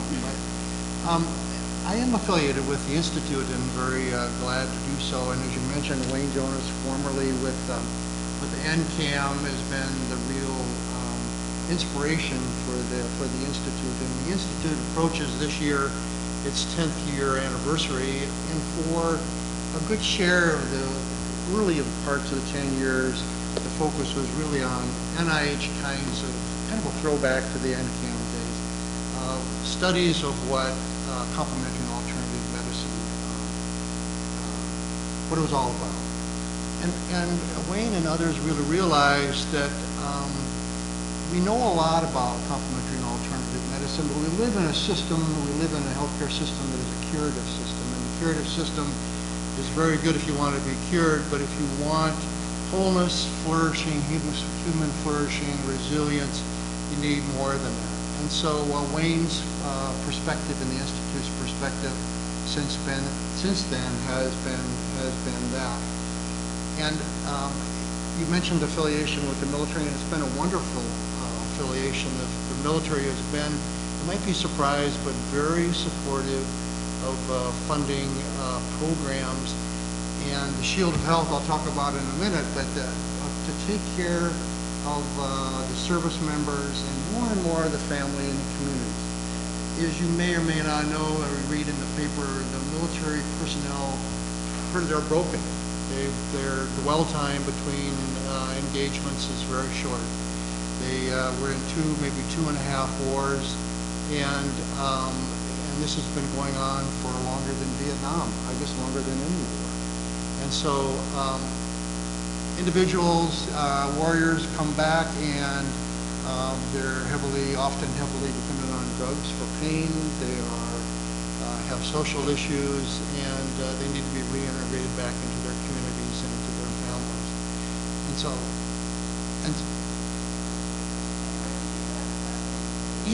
Yes, there is a Q&A afterwards. Sure. Oh yeah, absolutely. And so, Wayne, in the relationship with the military, we've been able to attract the interest of the highest levels of the military. And Admiral Mike Mullen, and particularly his wife Deborah, chairman of the Joint Chief of Staff, is a great advocate for what he calls total force fitness. And I brought with me the August supplement last year to military medicine. Now, military medicine is published by the American Society of Military Surgeons, very curative, established mainstream medicine. And yet this is a supplement that the Institute prepared that has the Shield of Health. And included in the Shield of Health is medical. Well, you say that, but there are also many things that are very important to this community: social, physical, environmental, spiritual, nutritional, psychological, and behavioral. And from the standpoint, and Admiral Mullen wrote a preface to this, and is tremendously supportive, and we understand is getting ready to put out guidance, which is very military, guidance on the integration of total force fitness.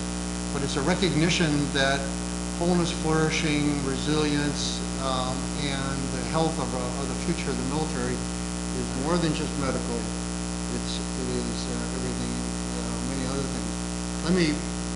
One divergence, if you will. In the course of working with the Institute, too, we've had the opportunity to interact with Congress with regard to the National Health Reform Act, the Affordable Care Act, and in there is a provision that I think is very important, and that is the non-discrimination clause, which allows providers, which would include chiropractic, massage therapists, and all the devil's in the details, and the details really will be developed by HHS, but allows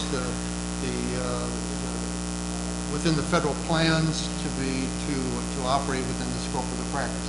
I think that's very important for those that are within integrative medicine and trying to integrate within mainstream medicine. I think that's huge, and that's something that every single person in this room needs to understand.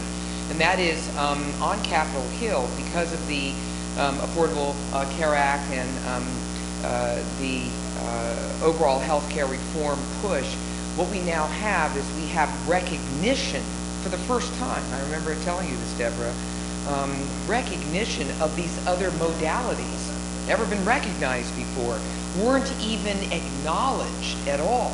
Now it's important to understand that not only are they being recognized, but they're being included in policy decisions as well as plans, praise God, for reimbursement at some point, so that when we set up these new networks, these what we call the medical homes now, which are going to be decentralized medical units all across the United States with multi-specialties, that we will include people as part of that team who will be able to give us integrative, holistic therapies, very much like what I described with Sloan Kettering.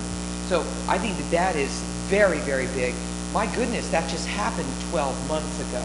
So that's how fresh this information is. And the very fact that the military has embraced this is huge. It's absolutely huge. Maybe a couple of quick examples. There's a pain clinic out in Hawaii.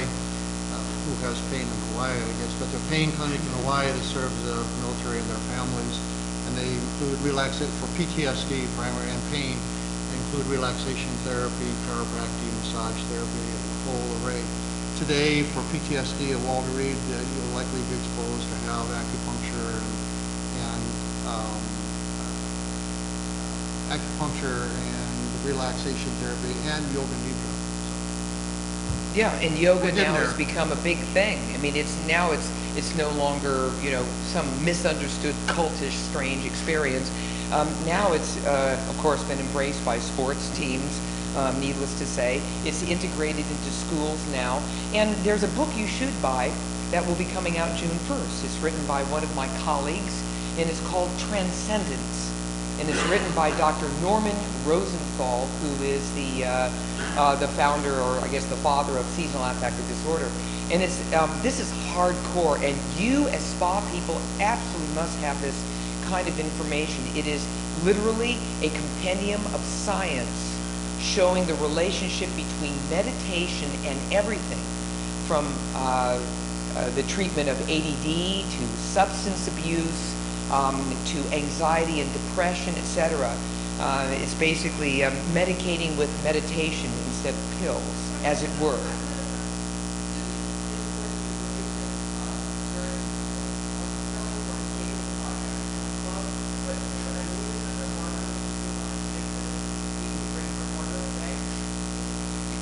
So Mary Elizabeth has opened up the table to Q&A, and I think that that's going to be very important because I'm looking at the time, and I want to make sure that everyone here has an opportunity to be able to ask Brian and Susie as many questions as you wish while we have them up here on the panel. So Susie, go right ahead. Very quickly, and I'm happy to talk about it now because the project's underway and it is very exciting. I think it's going to be a game changer. It's going to be available May 15th. And, you know, I'm part of the Global Spa Summit.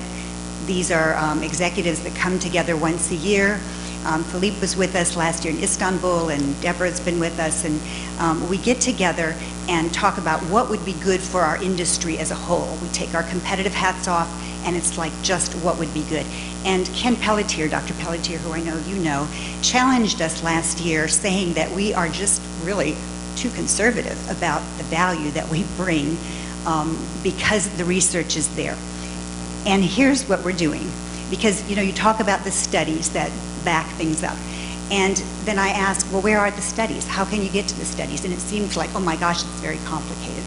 Well, we're in the process of putting together what's called a evidence-based medicine portal for spa and wellness modalities.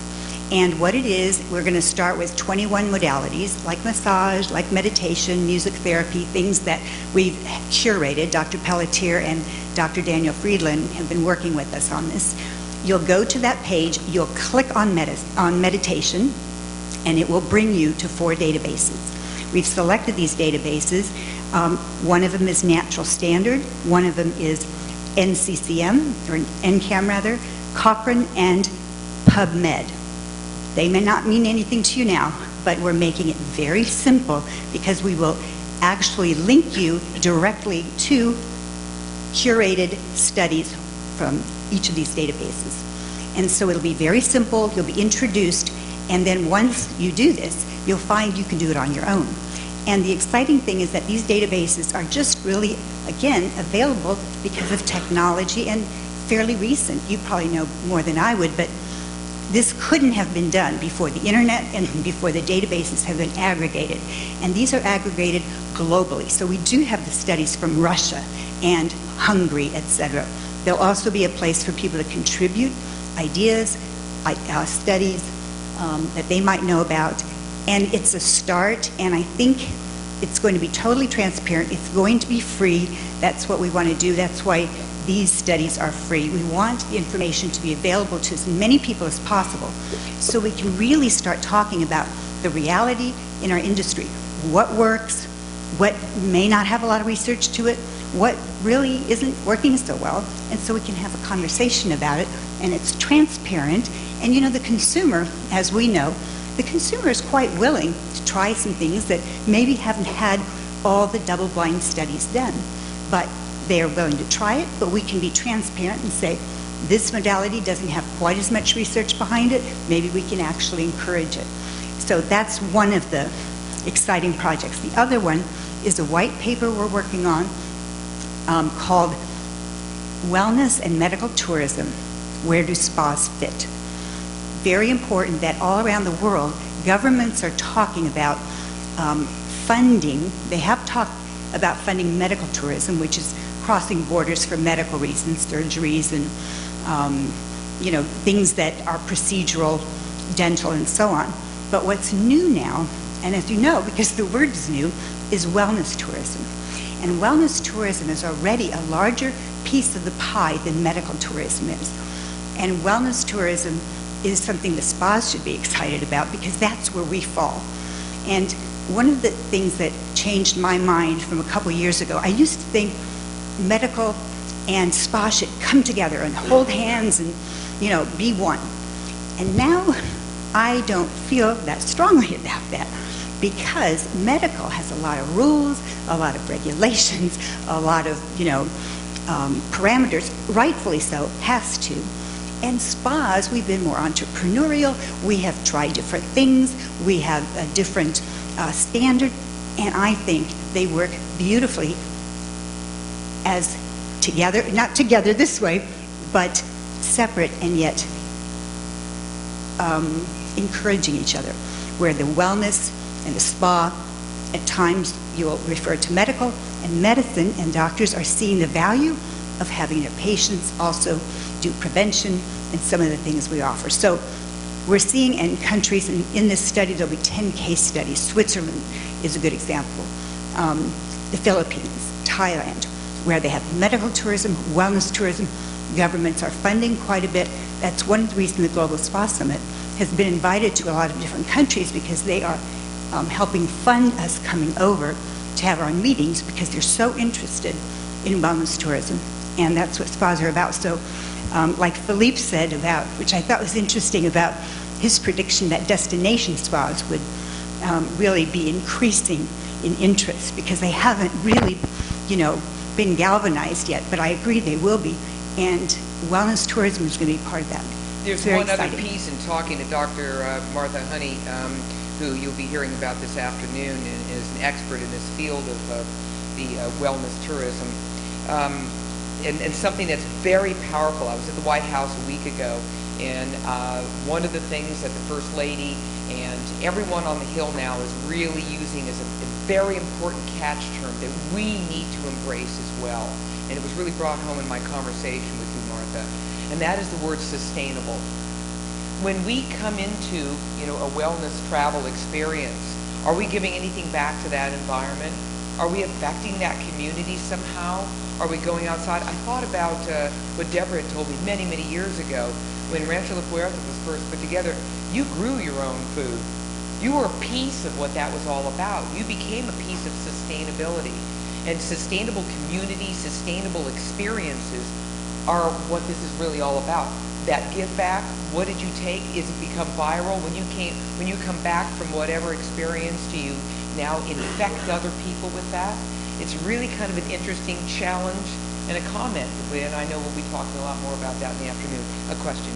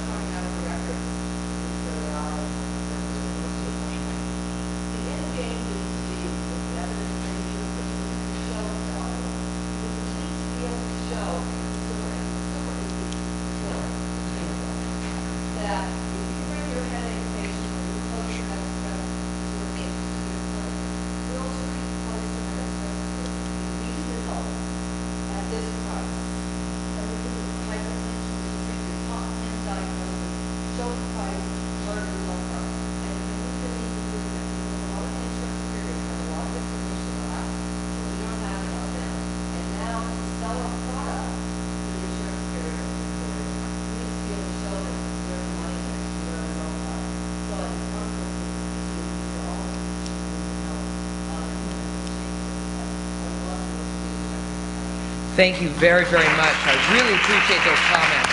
Awesome. Well, it's time for us to move on. I want to thank you very much, Brian and Susie, for being part of the panel, and we can continue this conversation at lunchtime and as we mingle during the breaks, but thank you all for coming.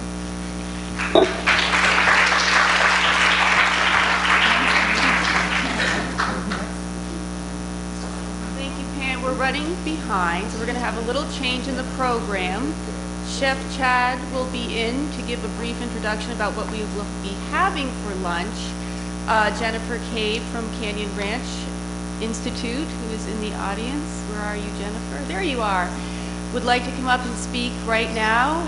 She runs a terrific nonprofit that is actually doing some of the best community work I've seen a spa do to date. So please welcome Jennifer Cave. Thank you.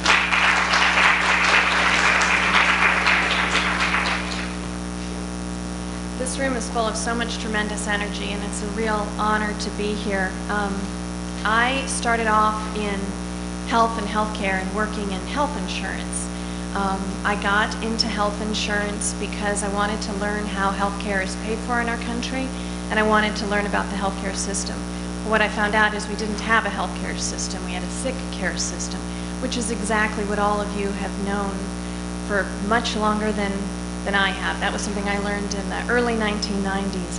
And from there, I came and lived and worked here in DC for about 10 years. I worked at the National Institutes of Health and the Office of the Surgeon General. I'm now, as Mary mentioned, Executive Director for a 501c3 nonprofit public charity. We learned actually originates from Arlington. So, Bernie? Thank you. And we're delighted to have as our guest chef for our first annual symposium, the executive chef at Miraval in Arizona. But we just learned that he's come full circle, coming back to his hometown area that he grew up in, Arlington, Virginia. He led a very typical Arlington life and knew nothing about nutrition or spa food. He worked at some very great resorts that have wonderful spas like Enchantment, and came to Miraval about 5 or 6 years ago and literally changed his life. I will just introduce you to Chef Chad.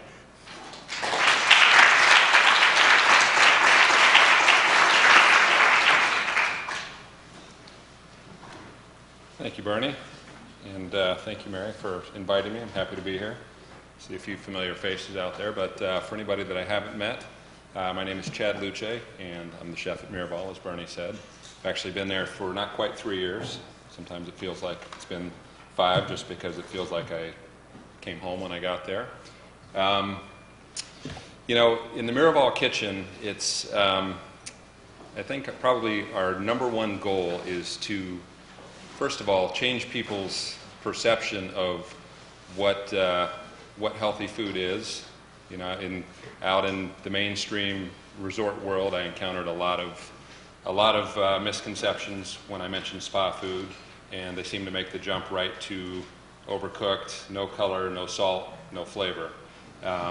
And so, you know, our goal is to create meals that obviously taste great, but also look great, and have the added bonus of being good for you as well. Or, you know, in some cases, maybe not as bad for you, depending on what the guest wants, because it is about choice. So, you know, we're not there to be the food police either. We're really committed to helping our guests lead healthier lives by not only providing them with really good, nutritious food that's based on as much seasonality and local or regional ingredients as possible, but also through education with our daily cooking demonstrations. We do a couple of dinner demonstrations a week that are very well attended. And, you know, I would have to say that the cooking demonstrations and lectures are probably some of the most well-attended events at Miraval. They're consistently oversold with a wait list, which is very gratifying for us, and it's always really nice to go out and, you know, and interact with our guests. And, you know, most of our guests are very knowledgeable about food already. Some know about cooking, some don't know how to cook, but they know how to eat healthy. And so to those people, you know, I always make a point of stressing that, you know, if you already know how to cook and you're thinking about making the transition to healthy cooking, there's not that big of a leap to make. You know, the mechanics are pretty much the same. So you take out the deep fryer, you know how to saute, you know how to grill, you know how to poach or braise, anything like that. The mechanics are the same. You know, I came into spa food about 7 years ago with really no idea of what it was all about. I learned very quickly. And, you know, I think for us it's really about utilizing fresh and sometimes non-traditional ingredients to create familiar textures and flavors as we're reducing fats and sugars and sodium and things like that. And it's a challenge that I and all of my staff really enjoy, because it's not just about cooking. You actually have to think a little bit about what you're putting into your food. And it's something that causes you to, you know, continue to learn every day, kind of get you out of your comfort zone a little bit. And that's really, it makes it really enjoyable to come to work. Plus, when we see the impact that we're making in people's lives to help them lead better, healthier lives, and see the smile on their face when they realize that it's good and it's delicious. That's, you know, for me, that's really a great honor to be a part of that. So I'd like to just open it up to any questions before I get back to finish up lunch. And by the way, I'd like to thank Susan Delbert and her staff, her culinary staff here. They're doing most of the hard work back in the kitchen. I get to swan around in my clean chef coat out here, but I'm going to go back and... Yes? Do you miss using cream and butter and things like that? Not really. Not really. You know, I found ways to overcome it. And, you know, I mean, there's still a splash of cream or a light touch of butter here and there, so I won't say it's completely gone. But, you know, we found ways to substitute that I think give us every bit as much flavor and texture. So, yes?